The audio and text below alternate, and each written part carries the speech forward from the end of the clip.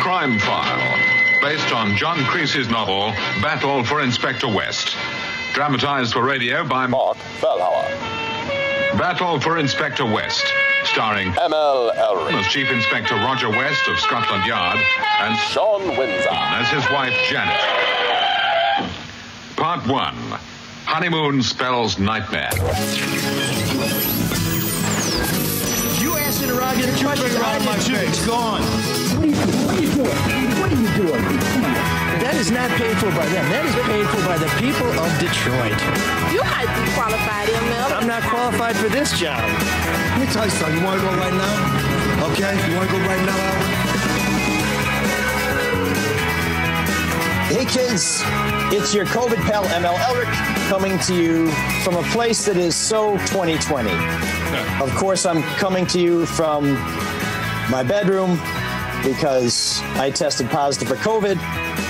And Shawn Windsor, who also tested positive for COVID, will not be with us today as he recovers in one of the many luxurious and comfortable outbuildings in his Ann Arbor estate. But he may be watching us, which would be great because it's the most attention he's paid to this show in 3 years. So, Shawn, we wish you Godspeed in your recovery. And ironically, our intro, so elegantly produced by Mr. Fellhauer, talks about honeymoon. And our subject today is about a powerful Michigan lawmaker who ruined a relative's honeymoon by insisting on a sexual favor from the bride just before they became man and wife. And they pronoun problem here is the creepy politician's brother was the groom and his soon-to-be sister-in-law was the bride. To work through some of this, we're joined by David Zeman, editor of Bridge Magazine, excuse me, which broke this story and has tons of exclusive comment, and who also was the editor for Jim Schaefer and I at the Detroit Free Press when we broke the Kwame Kilpatrick scandal. So, David, thanks for making the time to join us this morning. It's a pleasure to be here. Thank you, Michael. So one of the reasons why we're talking about this and bringing it in the Kilpatrick context is because listener Nick inspired our conversation with this email. He said, Mike, a little overly familiar there, Nick, do you prefer that the pair of bridge reporters, or predict that the pair of bridge reporters joins your club and wins a Pulitzer for that Chatfield bombshell? A line of that jumped out at me as it relates to your own dogged pursuit of public corruption. Was the married evangelical Boy Scout living in the northern Michigan boonies like to party hard and run around on his missus at Dan Gilbert's new downtown Detroit hotel, all while Dan was lobbying for auto insurance reform, development incentives, and other so-called Gilbert bills? Nick then quotes from the exclusive Bridge reporting. Lee Chatfield would request rides at all times of the night, Aaron recalled. They made regular trips to meet up with women in ritzy Birmingham, frequented the Legends strip club in Detroit, and would stay at expensive places like Detroit's Shinola hotels. In a nutshell, there are a lot of similarities and quite a few significant differences between the Kilpatrick and Chatfield scandals. But I thought we'd have David on to talk a little bit about, first of all, how Bridge broke this big story, and then we can dive into some of the things that have us hearkening back to the Kilpatrick days and some of the very significant differences between these two cases. So, David, take it away. Well, let's start with the small matter of we changed our name to Bridge Michigan about a year or two ago from Bridge Magazine, which makes sense since no one knew where the hell Bridge Magazine was. So we're now officially Bridge Magazine, but Michigan, yeah. Michigan. BridgeMI.com is the website. BridgeMI.com, yes. And that's where you can find our story from last Friday night, written by Kelly House and Jonathan Osting. This story came to us just before the holidays, Mike, when Rebecca Chatfield, the woman at the center of this, actually called me to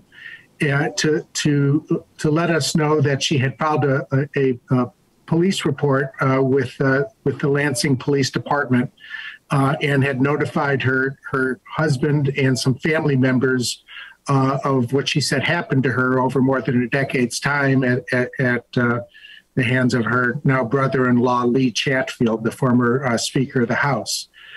And she told me her story and told me that she was reaching out to us at Bridge for a couple of reasons. First, because she knew that what she had said she had told the Lansing police, once that became public, it would become politically explosive. And she feared that if she stayed silent and didn't say anything, that Lee Chatfield, with his access to media and his visibility, would be able to control the narrative about what did or did not happen, and that she would be voiceless. And she wanted to have an avenue that through which her story and her voice could be told directly, so that she wasn't a passive bystander, and the other side, as she sees it, would be allowed to control the narrative of what happened. And secondly, she said that she wanted to come forward because, as the story makes clear, she felt like she really had no place to turn, particularly when she was, 15, 16 years old when she said this started. And she felt like she had no options to get out of it. And so she said she really wanted to be an inspiration to other young people, particularly young girls, who might feel like they're trapped in a relationship that they have not consented to, and would hopefully give them some inspiration to speak up, to find somebody to report it to, so that what happened to her would not happen to them. So one of the things that we really miss about Bridge Magazine, of course, is the explicit letters section. But Bridge, Michigan is a 10 years now. They've been breaking big stories and doing a lot of policy work in Michigan. You can subscribe to it. You can also read these stories for free at bridgemichigan.com, which I encourage you to do, and we'll include a link on our website. But as you tell us how this story evolved, I guess one difference I wasn't aware of between the Kilpatrick and Chatfield stories is Jim and I think, told you about the text messages, and you said, "Holy crap." I imagine when you told your reporters, "Hey, I got a call from the former Speaker of the House sister-in-law who says that she was sexually abused," they must have said, "Holy something or other." Yeah. Well, the first thing I did was I talked to my co-editor, Joel Kurth, and to our CEO, John Bebo, and we sort of had a threshold issue of, is this the kind of story that is really in Bridge, Michigan's wheelhouse? I mean, we tend to cover the sort of vegetables of the news ecosystem, right? Policy, education, health, business, that sort of thing. And we certainly are not in the business of covering infidelities of political folks. I don't think a lot of mainstream media organizations are really in the business of doing that anymore, although, there are certain big exceptions. What attracted us to this story was not what this woman's brother told us about wheeling his brother around to hookups with women all over Lansing and Detroit. What we see this story as being about is about the possibility of someone wielding power to perform a criminal act on somebody who was powerless to stop it. If in fact this woman was underage at the time, and if in fact, as she says, Lee was her teacher at the time that this started, those are two different avenues through which, if true, criminal charges could be pursued. And so,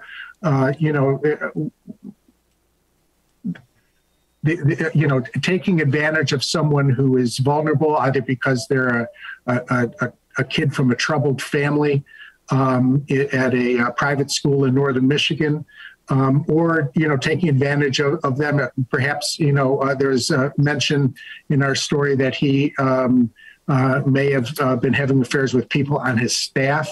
Those are two avenues through which we thought, if true, that sort of abuse of power was something that was worth telling people about. Have you heard of stories like that? I mean, maybe not enough to print, but are the rumors strong enough? Because usually when this happens, when somebody comes forward and it happened to other people, they come forward as well. Go strengthen numbers. Yeah, well, one of the difficulties of this story and why we waited so long to publish it is because, we were prosecuting her story, essentially. Kelly and Jonathan sat down with her over Zoom over many, many hours. And, one of the difficulties here was that she hadn't told anybody at the time, right? A lot of the way in which these older cases are investigated are by, asking the person who said that they were abused, well, did you tell anyone contemporaneously? Did you keep a diary? Did you have a notebook and so forth? And many of the high profile cases that we've seen, they have.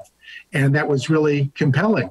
But there are also many cases in which someone in this position tells nobody and doesn't do it for so many years. And I think we saw a lot of that in the Nassar case. And it took one or a couple of people to come forward to give other people the courage and support they felt they needed before they could come forward as well. So, it was a long road to getting there, and we're still seeking the police report to further corroborate this story. Can she provide you a copy of the police report? Well, we that's certainly something that we're pursuing, and no, we're not able to get the police report. The police department rejected our Freedom of Information Act request, saying that it was a case that they were actively investigating, and up until the time that she obtained legal counsel, she was not able to get it from them as well. But presumably. Sure. With legal counsel, that they will get that in pretty short order. And let's be clear, there's no question that there is a police report. Lansing police have acknowledged they're investigating this.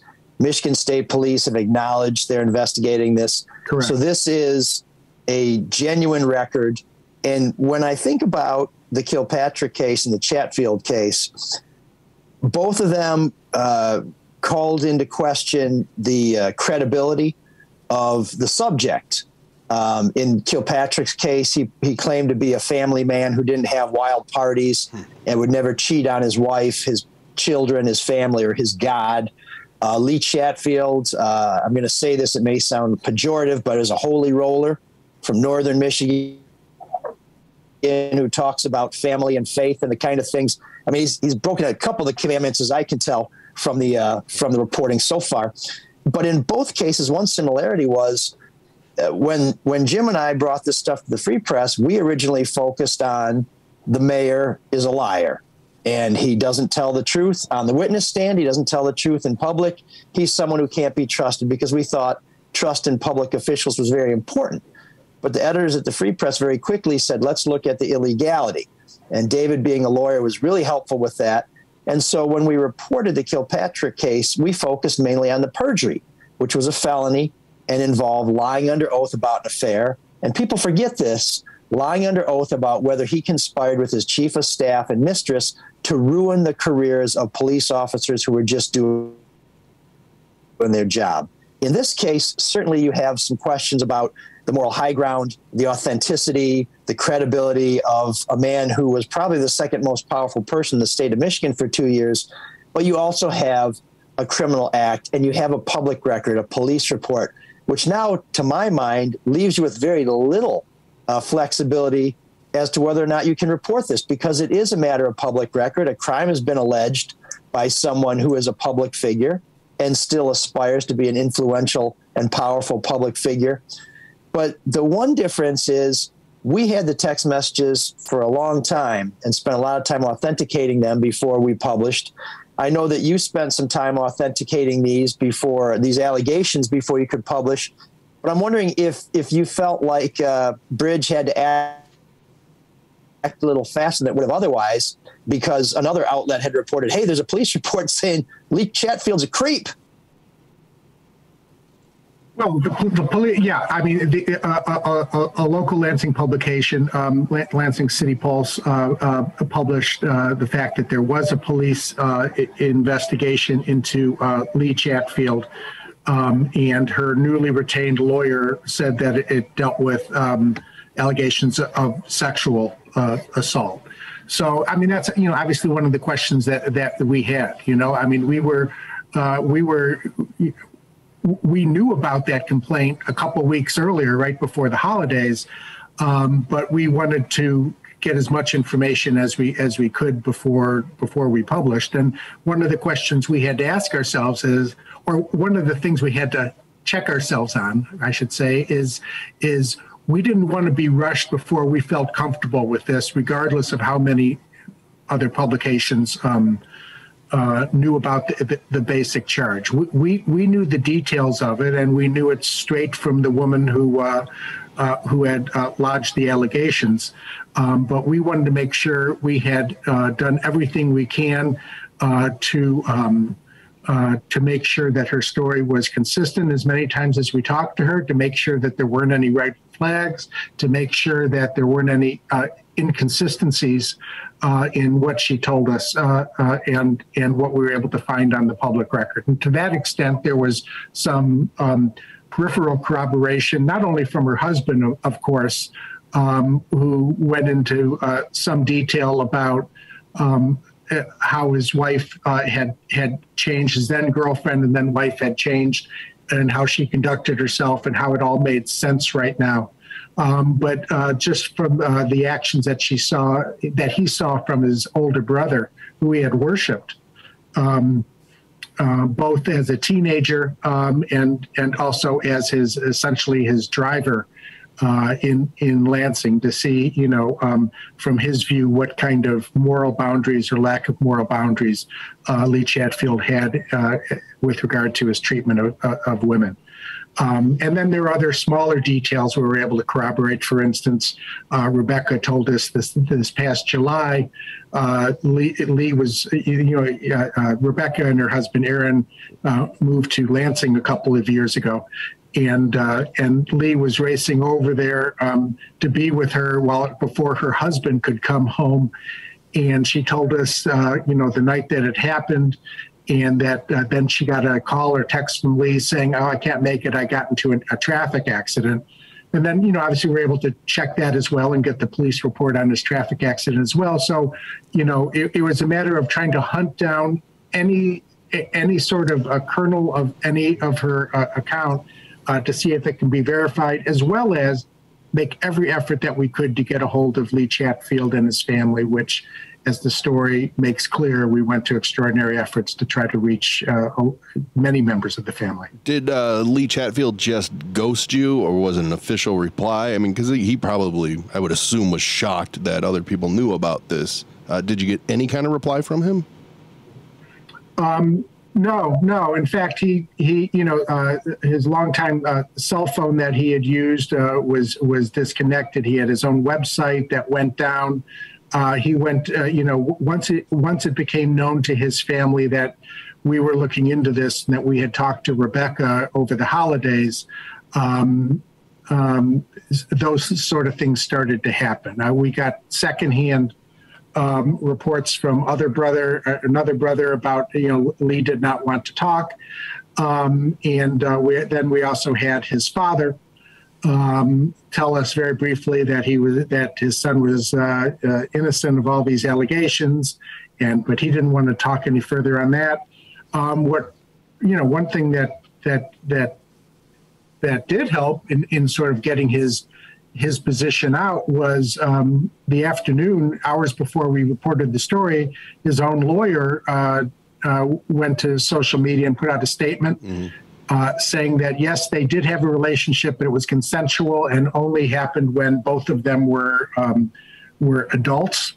And also said in the statement that Lee had affairs with other people as well, which preceded what his brother Aaron, Rebecca's husband, had told us about Lee's actions when he was in Lansing. Yeah, of course. That was certainly a major difference between the Kilpatrick story and Chatfield. Kilpatrick maintained that he hadn't cheated on anybody and then eventually had to cop to it, whereas Chatfield said, yeah, I had sex with her, and guess what? I had sex with a bunch of other people, too. Yeah, I'm not sure what was going on there, but, it was presumably, I think there's a dynamic where politicians sometimes feel like if they get ahead and say it first, that maybe that, takes away a little bit of the sting from a newspaper story. The story's really good because, like you said, not only Rebecca firsthand account, but husband Aaron, Lee's brother. There's some other people too that went to the school that felt there was always something a little off. How many people were that did your reporters find like that added? Yeah, there was always something weird. Added a little bit of the color to the story.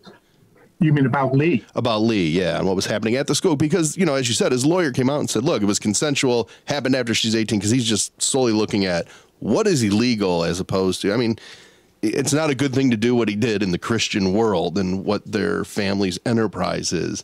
But I was just curious as to, did other people seem to know or have a feeling about this when she was younger?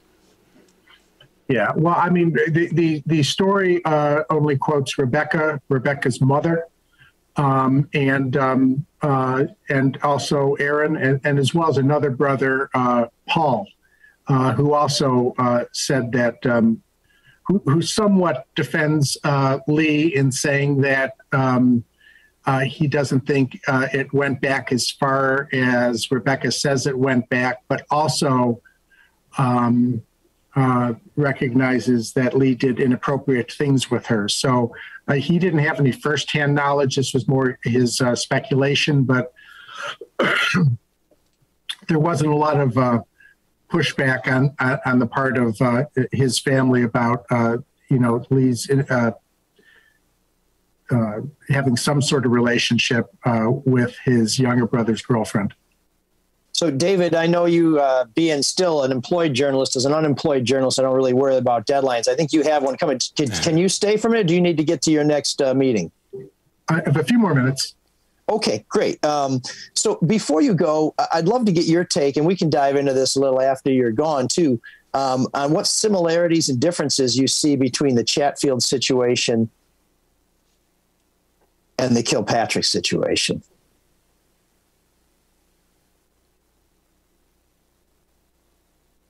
It seems like it's a different time, but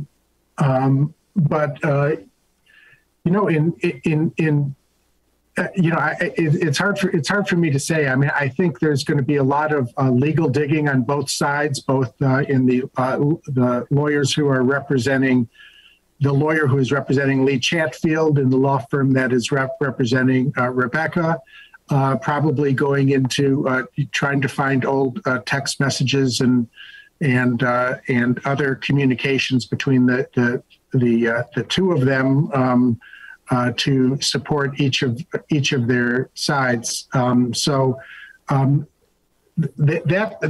to me is one thing that just stands out in terms of just so much of their lives being taking place over electronically, over text messages, presumably, and Snapchat and that sort of thing. So I think, there's been no criminal charges filed yet. There's been no civil suit filed yet. And we don't know what's going to happen. And I don't think anyone has a meaningful conclusion as to what did happen. But I think, it's going to be a longer legal game on both sides to try to find some of these recordings that might, give more insight into what happened. So Lee Chatfield was term limited out and then took over. I forget what economic thing he took over, which he had to resign from because the members Southwest Michigan. There you go. Yeah, and the members weren't too happy with whatever. What is he doing now, and how does this affect what he's doing now? Yeah, well, I mean, one of the interesting things, and something that Rebecca's lawyer says that he's going to pursue is how much money he was able to collect as Speaker of the House through these, this dark money organization. He had 3 or 4 political PACs. In which he was able to garner a lot of money and distribute support to different candidates and so forth. And just from what Aaron told us, and we only published a small part of what Aaron told us about how he was paid and about how Lee was spending money on different travel and entertainment expenses and so forth. So those are. Wow. Those are all areas that are ripe for revelation, and I think a lot of news publications are digging into them now. Well, I think it's interesting when you look at the 2 cases. Kilpatrick was, of course, in office, and Chatfield is out of office, but you see some similarities in terms of an arrogance, an abuse of power, profligate spending of campaign money and nonprofit money. Putting relatives and friends on the payroll, and just some simple things like having sex in Detroit hotels and in office. Now Chatfield declines or denies, I believe, that he had sex in the Speaker's office. Or maybe he hasn't spoken specifically to that. I should let everybody know that we did reach out to his lawyer this morning and offer her an opportunity to come on the show. She's tied up today, but may come on a future show. But there seems to be a similarity here in this sense of entitlement, that I'm a powerful person. I can have whoever I want. I can have whatever I want. I'll get money from people to live this lavish lifestyle. And at the end of the day, it seems that this is something that I think David does speak to a passage of time. It's been almost 15 years since the Kilpatrick scandal broke. And I think, as often happens in public life, we become kind of inured to these things because every time some creep does something like this, we become a little less shocked. And one of the things that I think really makes the Chatfield thing stand out to me, whether or not he's guilty of what his sister-in-law has accused him of, is just the stunning and appalling hypocrisy of someone who wraps himself in his faith, someone who claims to be family-oriented and values-oriented and preaches that to other people, who seems to have no appreciation whatsoever for walking the talk that they talk so much. Oh, there's that COVID. I didn't even know you had COVID, Mike. I'm sorry to hear that. We're not going to have lunch now. You mentioned that in the political sphere, but remember that when you read her story, this all happened in the sphere of this church and private Christian school that Rusty Chatfield, Lee's father, runs up near Burt Lake in northern Michigan. And, there were Rebecca and her mom talked quite a bit about the sort of, the patriarchal sort of way in which this was run, the way, that it had very strong male figures and not terribly strong support for young women. So obviously this is one family's account, and we need to learn more. But it's actually sort of, I just want to point out, it's just 2 spheres of power. One within this sort of church Christian school setting, and then a separate and maybe analogous one in the corridors of power in Lansing.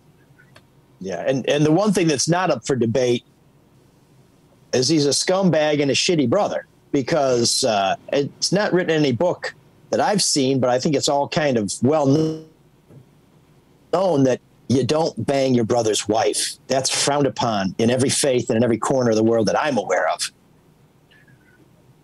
I'm not going to weigh in on that area, but I appreciate your passion. One other question about the timeline, because he's saying, hey, this ended in July of last year. Obviously started when she was 18. This is all kind of legalese type stuff. Why did she come forward now? Because I saw someone say, oh, did he end the affair and she wanted to keep it going? Is that why she's doing this? Sure. That again goes back to the church thing, and that's the reason why she wanted her voice out here as well. I mean, she felt, and if you read the story, she talks at several stages about how she felt like that was her whole world. When this started happening, she came from a family where her parents were just getting divorced and her father was an alcoholic, and the Chatfield family was her only stability there. They provided a home. I'm talking about Lee Chatfield and his wife and their young kids. It was a place where she could go and babysit their young kids.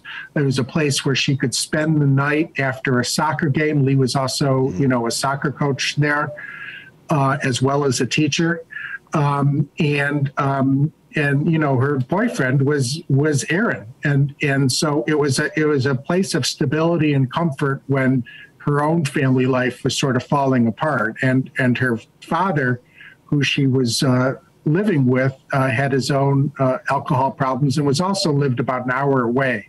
So it also made it very convenient for her to spend a lot of time at the Chatfields. And so, I think it's, it's hard unless you're in her shoes, I suppose. Sure. With your 15-year-old girl, and something like this happens with improper touchings, as she alleges, it's hard to know what to do. I mean, she said to us, if I told on him, where would I go?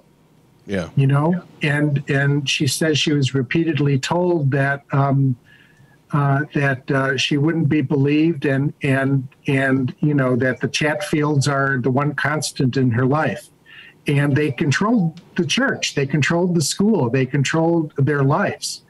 And even when they moved to Lansing, there was, still some control in the sense that her husband made his money through political organizations, that were connected to Lee. So, he was a glorified driver in his view. And what she said to us was she couldn't live with it anymore. It went on for so many years and she felt like she couldn't get out, but the disconnect and the lying to her own husband and her own family was something she just couldn't live with anymore. And she started going to therapy and she grew very depressed, and she just felt like she needed to be released from this tangle that she'd been in for a decade. Well, as often as we see it, there just is no playbook for it.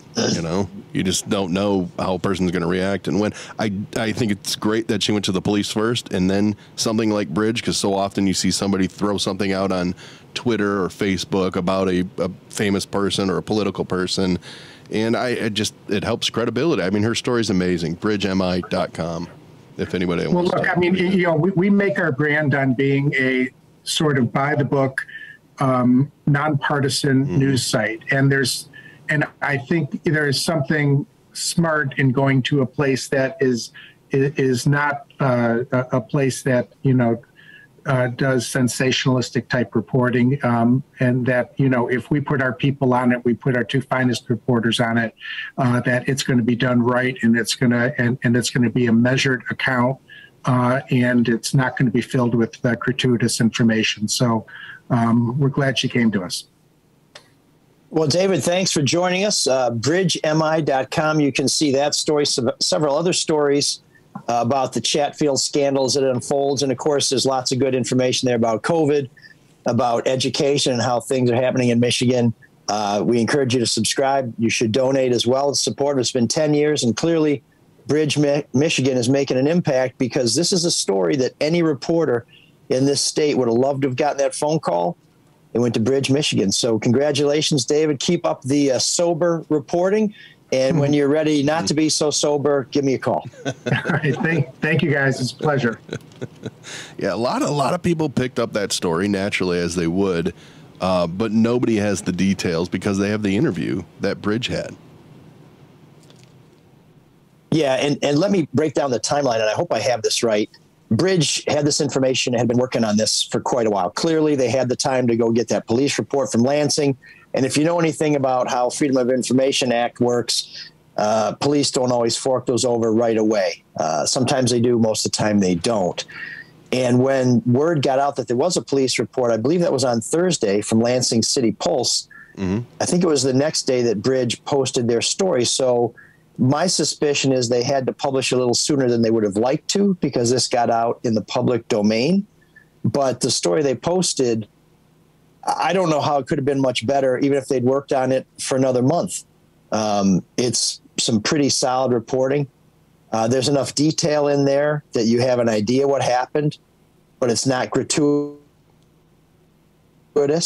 And it's,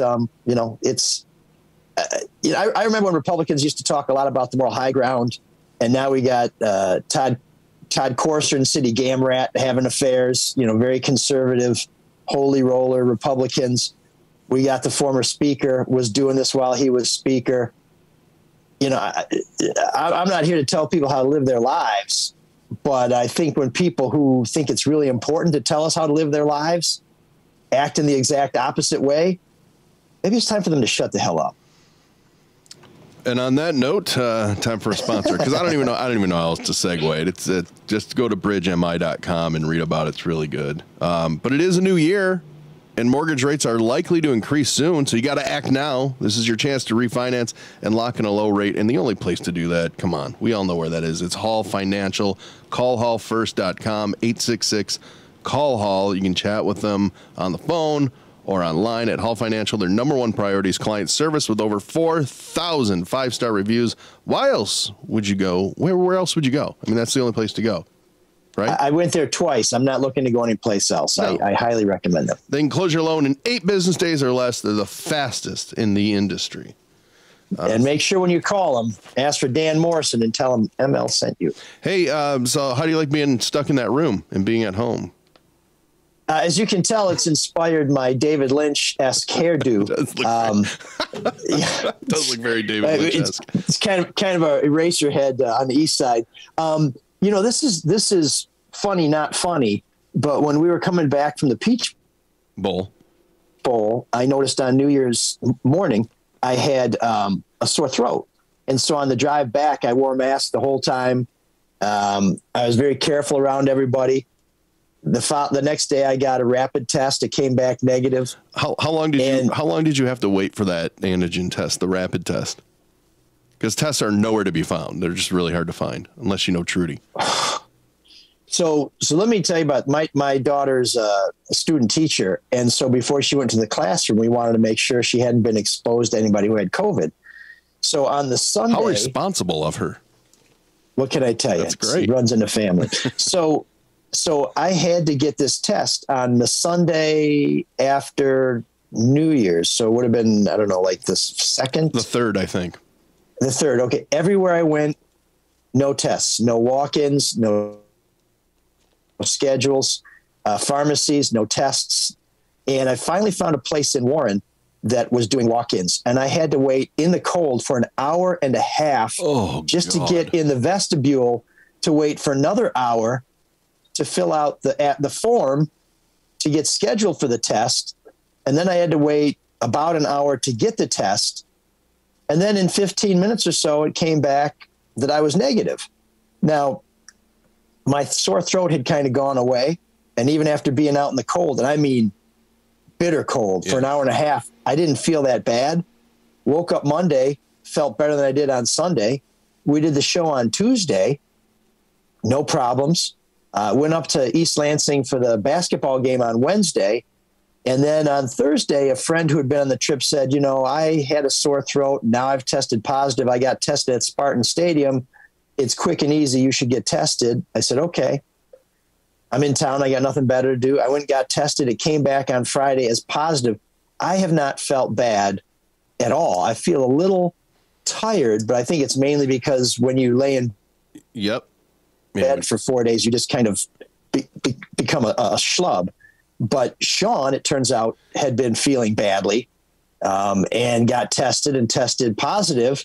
And at some point, he told us about that. And and he's still not feeling good. No, he's not doing well at all. So we hope that he's feeling better. You know what's interesting? Because even when he's feeling great, he seems to be feeling pretty bad. How do you know when Shawn's feeling good? It's hard to tell. Yeah, I guess he just goes, "Oh, I'm happy." That's all he ever said. Well, no, I'm fine. Yeah, he said his test results were positive for COVID and negative for life. It's really. I didn't know that must be another swab they put somewhere.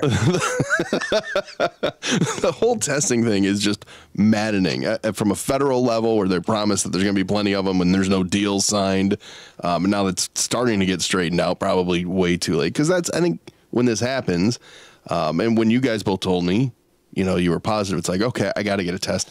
Impossible to find, and then next thing you know, you started reading about different tests, and maybe this is just me doing too much of a deep dive, and it's like, no, the antigen test shows when you are contagious, and the PCR shows that it's in your system, and they're so sensitive it could have been a long time ago. So you probably, when you were in here, you weren't contagious, but it was still in your system because you had just tested negative.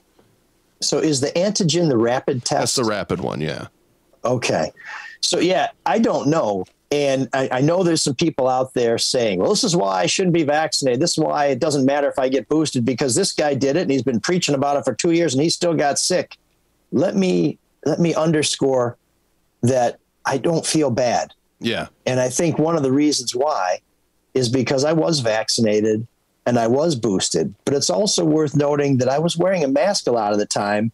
And so if you've been getting by with the cloth masks, and mine are usually double layered, which has been recommended for a while, but as are our Soul of Detroit masks.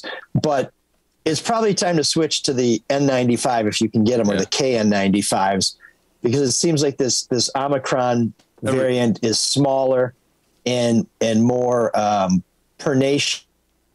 Everyone's going to get it, even if it's not as vicious. But the people who are getting really sick tend to be the people who haven't been vaccinated or boosted. Well, I'm glad you're doing well. I hope Shawn starts feeling better too.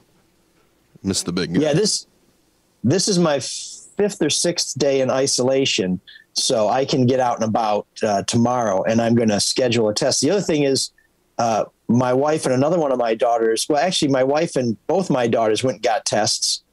My oldest, the teacher, her test came back negative. And even though my wife and my youngest daughter got tested on Sunday, they're still waiting to get their results back. So the system is really starting to bog down. It's a total disaster. You know what's not a disaster? Financial planning. That's the best way to avoid a disaster. Exactly. Overreaction is not the strategy. You want to be a long-term investor. So when you see the market doing crazy things, don't worry about it. Just give all your money to Luke Nowacki at Pinnacle Wealth. He'll know what to do with it. 248-663-4748. He provides rational financial advice. If you should be in equities, should you be in bonds, 401ks, how do I allocate that? 529. I don't know what any of these numbers mean.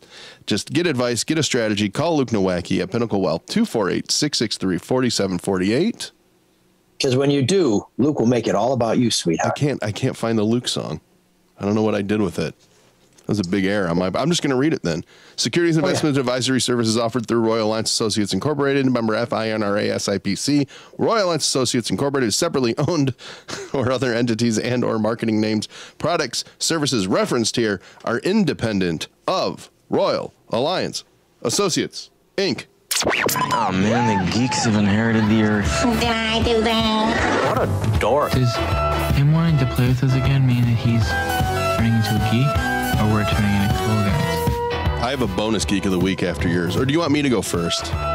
I don't know. It's going to be tough to top mine, but if you think you can, I'll let you go second. If not, let's just prime the pump. No, I'll go first. I'll go first. Okay. Did you see this guy in Canada? He's a politician, so take that for what it's worth. And he tweeted out a picture of his wife, something to the effect of, she worked in the ER or worked at her hospital shift for 12 hours, came home, and look at her energy. She's shoveling the snow. And immediately Twitter's like, why didn't you go shovel it? What are you doing? And then they looked at his past tweets, and I think he was watching a tennis match or some sports game. And the whole point being, why didn't you help out your wife if you care about her and love her so much for, she works 12 hours and then comes home and shovels the drive when you had been home that whole time. And he just got raked on Twitter about it. I don't know. It made me laugh because what an asshole. Just go help out your wife. That's it. Oh yeah. What a bum. I mean, even when I feel really lousy, I try and go scrape the snow off the cars for Teresa and the girls. Here's a guy whose wife has been working 12 hours in probably one of the most dangerous situations in Canada, and he makes her shovel the snow? Yeah, and below freezing temperatures. And here's what he tweeted with the photo.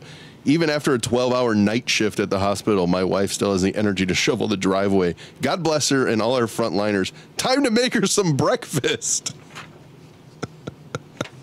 I don't know. Wow. So she's not just a good wife. In Canada, they would call that an A+. Hey? So beat that with your Geek of the Week.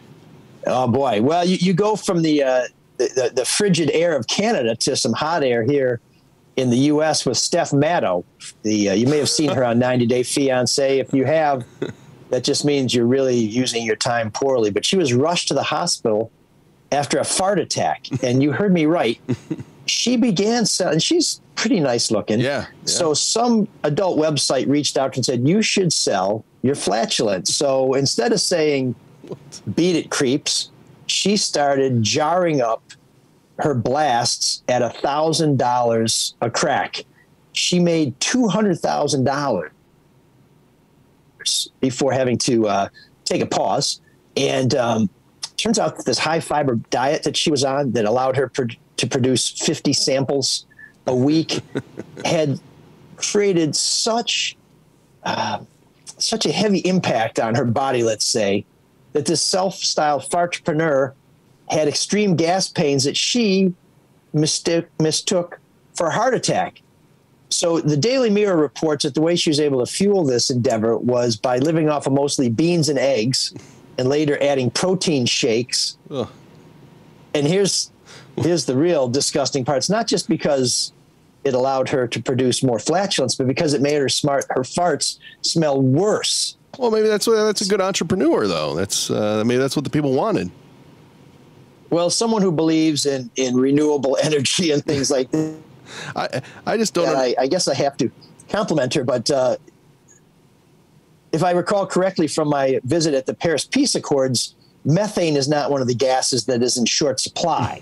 So while I appreciate the effort to be self-sufficient, Steph Matto, you are a Geek of the Week.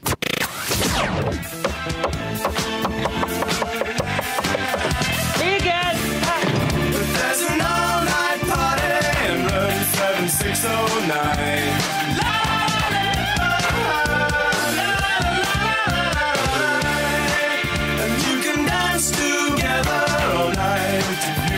Time.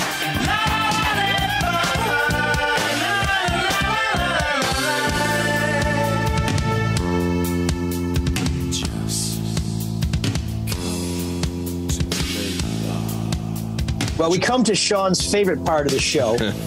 And since he's with us in spirit, if not in body, we wanted to pick a song from one of his favorite bands, The Smiths, that will both describe his condition, but also, we hope, inspire him to come back soon and tell us everything that's wrong with the show. So here is Morrissey and the Boys with Still Ill.